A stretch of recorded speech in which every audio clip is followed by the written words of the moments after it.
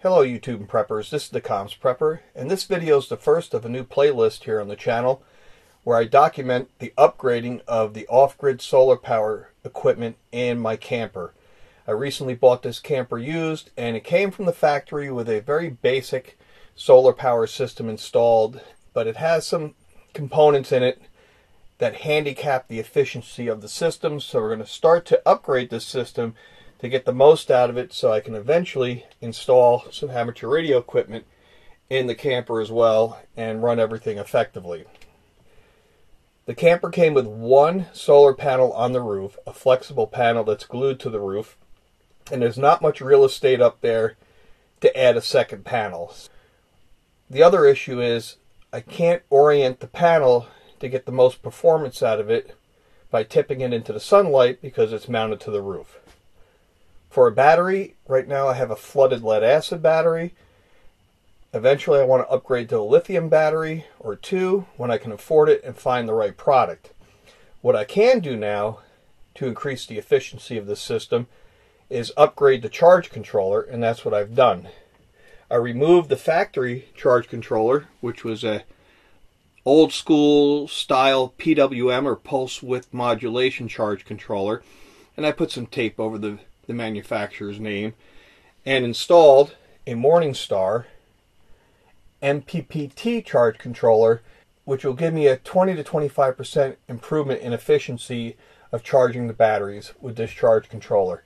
For those of you who follow my channel and saw my off-grid solar power project for the retreat, that's also using a Morningstar charge controller. So I love Morningstar products because they work well, they last forever, and they got great technical support.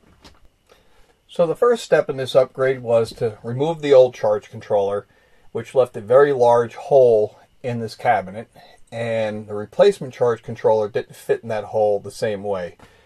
So I 3D printed a plate or a mount that would align with the holes from the previous charge controller and give me new mounting holes for the Morningstar charge controller. Then I just went ahead and made all the connections. Now this little tab here, I just have it there so I don't lose it. That's the strap across these terminals based on the battery configuration you're using and the chemistry. So this charge controller supports sealed batteries, gel batteries, flooded batteries, and AGM batteries.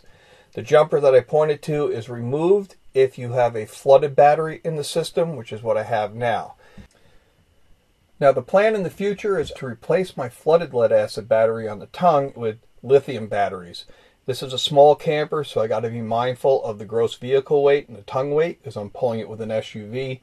So I need to go with lithium batteries if I want to increase my storage capacity for power. When I find the right batteries and have the money, I'll remove this charge controller here and use this in my ham radio kit, and then I'll be installing this ProStar MPPT charge controller.